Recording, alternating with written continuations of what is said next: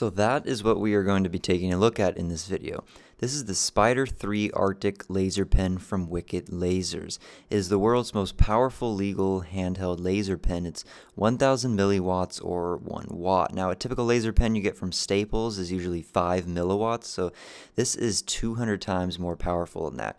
So this comes with a rechargeable battery and wall recharger, a tactical nylon holster with Velcro, and also safety glasses that filter out the bright rays, otherwise it will hurt your eyes if you look at the beam from this laser after a while. And the instructions. Now this pen comes with 2 removable lenses.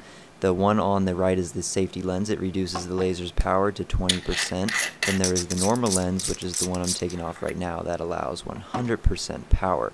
There's a sticker on each one that indicates which is which. The battery compartment is on the bottom. The cap just screws off and you can put the battery in. Now each laser pen has a built-in passcode to turn it on by pressing the smart switch button in a certain pattern. But first we have to turn the pen on. You press the power button at the bottom. So once you turn it on, you then have to use the smart switch, which is this button right here, for your passcode to unlock it, and then it emits the laser.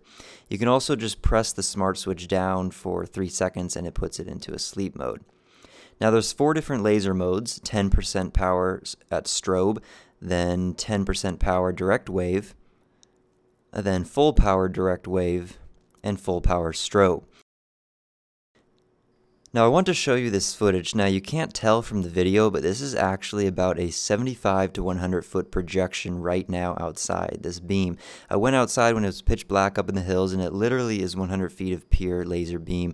It looks sort of like a lightsaber. Now the Arctic actually has a range of 4 miles though. So there you have it, the Spyder 3 Arctic laser from Wicked Lasers. This also comes in a brighter green version called Krypton. They have a bunch of other cool lasers also, so all the links are below, and thanks for watching.